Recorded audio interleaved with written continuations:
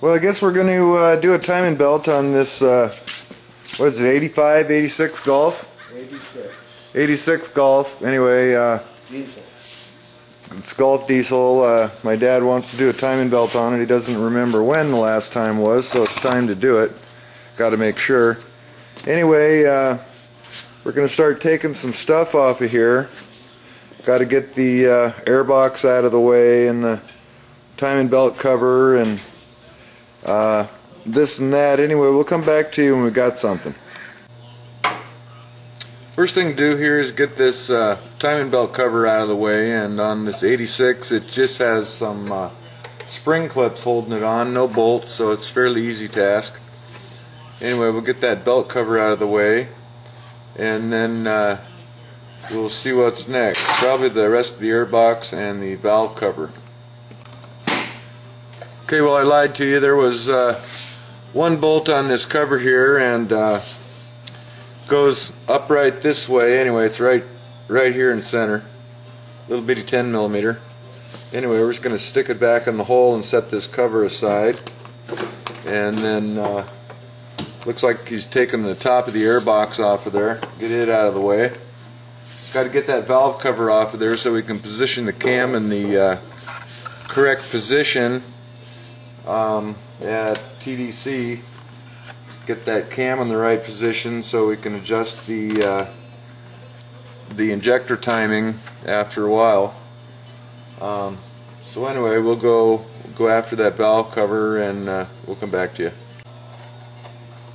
So my dad's there taking the valve cover off, and down around on the left or right side of the car we've got to take off another lower shroud that goes over the crank pulley and the timing belt, and in order to get that off we've got to get the fan belt off. So I'm going to go ahead and loosen up the alternator, get that belt out of the way, and then climb under there and go after that other shroud.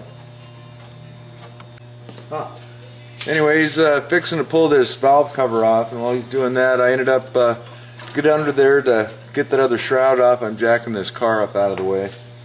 Good place to set the jack on these is under the pivot of the front control arm on the inboard end. It's a good solid place to put your floor jack and jack these cars up, and then you can set your stand underneath the frame rail that's under there.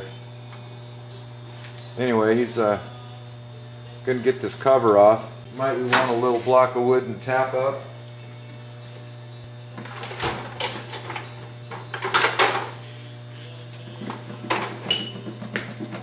Is it coming loose? No. Okay, it looks like it's going to be a stubborn one, so I got a little block of wood here, and we'll put it underneath one end of it and give it a tap. I don't know if you guys can see anything or not. Go ahead and pull in there and see. Am I at the right end there for that or no? No, I'm in on the camera. No, they can't see what I'm doing. They see your arm. I'm at the other end. Anyway, we'll see if we can do this thing here. Is that where I'm at?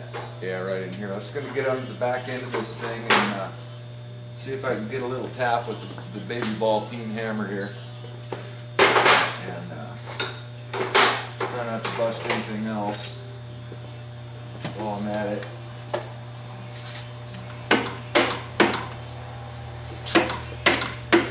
There, it seems like it popped a little bit on that end. Go ahead and get this other end. Oh, looks like it's got another visitor here. Jason showed up in his double cab, that yellow thing, and he's actually a mechanic. Maybe he can come along and make this go faster. Don't want to bend the hell out of this. I won't seal up when we get done. Mr. Mullet Man. Good. Anyway, we'll get this thing off and we'll come back to you. Well, the cover's off of there. See the cam, and basically it's a two-piece gasket. It's got a cork that goes all the way from the down one side and around the back and back up the other side, and then over the front cam area there's a little bitty rubber piece that goes in there, and then you just kind of seal up the two ends when you put it all together. Anyway, so we got that cover off there, and it was just stubborn. No glue, makes it nice for cleanup. Anyway, next I'm going to go ahead and get that alternator belt loose down in here, and then I have to go after that down in the bottom there, that cover that's over the auxiliary shaft pulley and the crank pulley down at the bottom. In order to get that cover, I have to take the bottom crank pulley off. Anyway, I'll go after all that stuff and then we'll come back to it. Alright, we're back at it here. Got the belt off, and we took the lower cover off there, and got to take the pulley off the water pump, pulley off the crank end. Anyway, once you get all that together, then you take the plug over here out of the back end of the transmission, maybe, inspection, and right down somewhere in here. See if I can position that where you can see. Right down in here, and maybe we can rotate that, maybe we can't. It's in there pretty good. Here, you want to hold the camera right there? Just have my dad hold the camera while I can maybe see what you're seeing there. If I can get this out of here, I'm going to pull that center plug, get it out of my way. First, get the cover thing out. Should pop off of there. Isn't that just a ring around the outside? no, it's on. It's just on. Okay, it's just slipped over. I thought it was like a gas can where they have that little ring to hold the cap so you don't lose it. Anyway, one problem we got is these pliers here tend to slip out of their position. So we'll get a newer pair that I bought that still work right. Then we can get on there and maybe get that rope. There it started.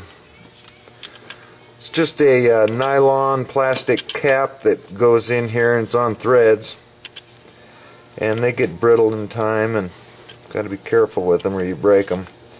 Anyway, we'll get this plug out here, and then we'll be able to see the marks on the flywheel back here, so we can position this engine at top dead center. And once we do that, we can begin to take the belt off.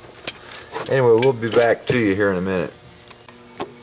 Okay, I got you set up there. You can look down in there, and I'm going to rotate this engine over until we get the marks up there. And then we got to check the cam out and make sure we're on the correct I don't know, what would you call it? The correct stroke, I guess, at TDC. Anyway, and I'm going to go ahead and crank this the way it goes, which I believe is clockwise. I'll have my dad watch that for that mark coming up. Yeah, clockwise. Okay, we're going to watch the cam over here, I guess, to see where the lobes are at. And these diesels, they got a lot of compression, so it takes a little bit of oomph to turn them over. 200 to 250 pounds in order to run. Really? Yeah. Huh, I read somewhere it had to be about like 400. Okay, Okay, so we're rotating this guy around. slow down. Just go a little bit farther. All right. Bringing that mark up here.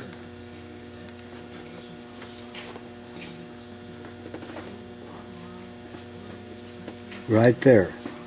Okay, so apparently right there is TDC on the crank. And then there is a tool which you didn't get to see. It's already put in place. I'll pull it back out of there and you can see it. Okay, you got this tool here. There we go. you got this tool here. It's a flat piece that sits up here on the flat part of the head in the back, and there's a slot in the back of the cam, and then this other end here, you can see, will tuck into that slot in the cam, and that holds that cam directly where it should be at TDC. So I'll put that back in. The slot is slightly offset, so it can only be one way. Yeah, and the slot in the back end of that cam is not centered on the cam. It's up higher on one side than the other. Anyway, that tool is now in there, into the cam, into that slot. So the cam is held in the correct position for TDC.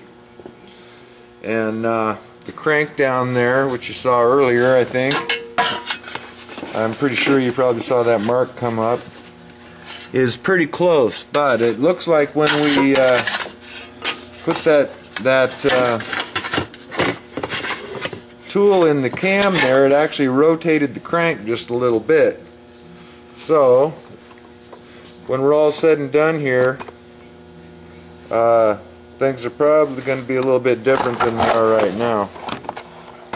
But anyway, that's why we're doing this in the first place. So anyway, we'll get that belt out of the way and probably be back to you. I guess I should show you one more thing about this. In order to hold the injector pump in place, there is a pin, a dowel pin tool, which will go right in, should be this hole, I believe. Goes into a hole in the framework behind to hold that gear in place on that pump. Anyway, we'll get everything set up and come back. Maybe a little better explanation. Alright, so now we've got our little block there in the cam, and we have a socket up here in the front of this pump gear that goes into that slot. Anyway, that little socket there just happens to fit, goes in there and holds it in place. Now we're going to go ahead and take this belt off of here. First thing to do is to loosen that tensioner. The tensioner here, so we'll go ahead and do that.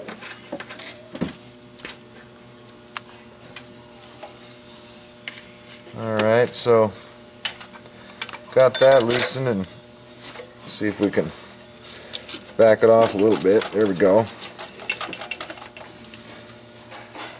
And then we should be able to get this belt worked off of here. I'm going to go ahead and take this tensioner all the way loose so it can come with it. The tensioner has a couple shoulders on the outside edge which tend to hold the belt in place, so it's not up here.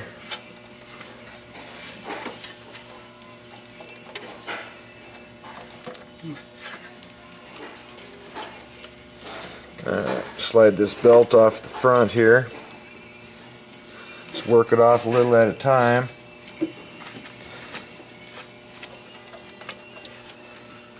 Maybe. There it comes.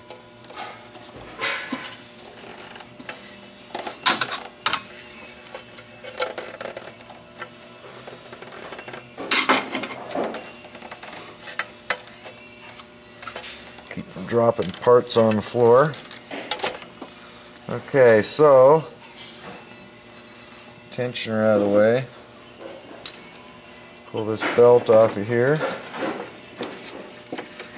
And then, just for giggles, you want to look at your belt to see how close you were to breaking.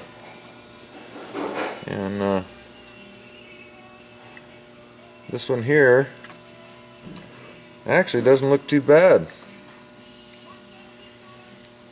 But he's got 160,000 on this car, and generally I think you change them probably about every 80,000. 60,000 he's telling me. And anyway, 160,000 on the car, and he doesn't remember when he changed it last, so it's time to do it. Better safe than sorry. End up leaving you beside the road, and then you gotta put valves and whatnot in it. So anyway, he's gonna go over this thing, and we'll be back.